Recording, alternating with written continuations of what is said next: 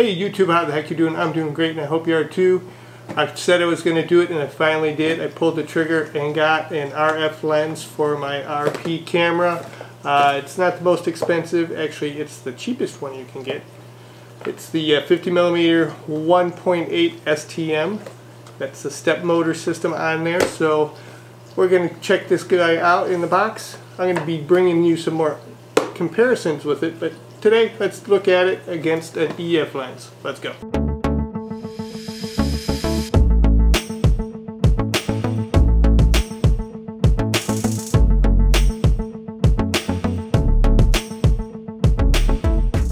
So it comes in your standard Canon box, black box.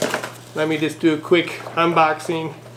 Nothing really spectacular. Got your manuals and stuff. Got some cardboard, little packaging material, and then inside the box is the RF lens. All plastic wrapped and everything, ready to be presented to the owner. So first thing out of the box, I noticed that it is quite compact. It's got the little cover for the lens attachment on the one side. It comes with its own little lens cap on the other side to protect the lens. I'll probably get a filter on this end so I can protect the glass element in there, because it is pretty easily gotten to from that viewpoint.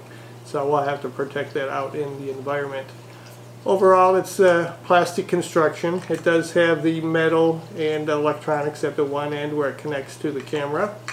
Otherwise, basic, compact, very lightweight. I do have my EF lens here too. I would say it's probably almost twice as much in weight than the RF lens. It does have a little more metal to it as far as the construction. It does have the 1.4, so it does have a few more aperture stops than the RF lens. I'll probably do a comparison down the road on that. Barrel wise or diameter, about the same. Height, you're looking about another lens cap, and I do have a lens filter on this one, so it does bring it up a little bit higher, but overall I would say it has another ½ inch to go as far as height. But the thing you really notice is the weight of the lens itself. With the caps off and looking down the lens on each of them, you do notice that the EF lens does have a much wider opening. The aperture, like I said, is a little wider, 0.4 stops down, so it would give you a little bit more, but I thought I could probably trade the two between the lens as far as the filter, but I'm going to have to reach out and get my own filter for this RF lens. There's been some talk about it not doing the best as far as video, so I'm going to be testing that.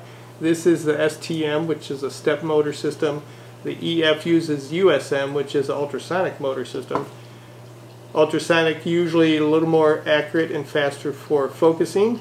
STM a little quieter for the videoing. So I'm going to try to do both tests on those as far as video, little picture taking as far as focusing quickly in action and stuff. And I'll probably throw this one in with my comparison with my 6D up against my RP camera. So look forward to that dropping real soon. I know you've been waiting for that one as far as doing the manual input of the aperture and the ISO and everything, not letting the camera do everything and seeing exactly what they can do. But this will be the first of my arsenal in the RF lenses. Like I said, it was the cheapest one, is $199. The next step up in the 35mm that I've been looking at is a 1.2, I believe, aperture, and that runs about $499 to $450, or $450 to $499, depending on a sale. So we'll be bringing that to you hopefully in the near future. We'll be getting out in the field more. The snow is still coming down. We got a couple storms the last couple days, 9 inches. Probably not much to some of you, quite a lot to others, but we'll see how that goes. Just want to bring you this real quick, guys.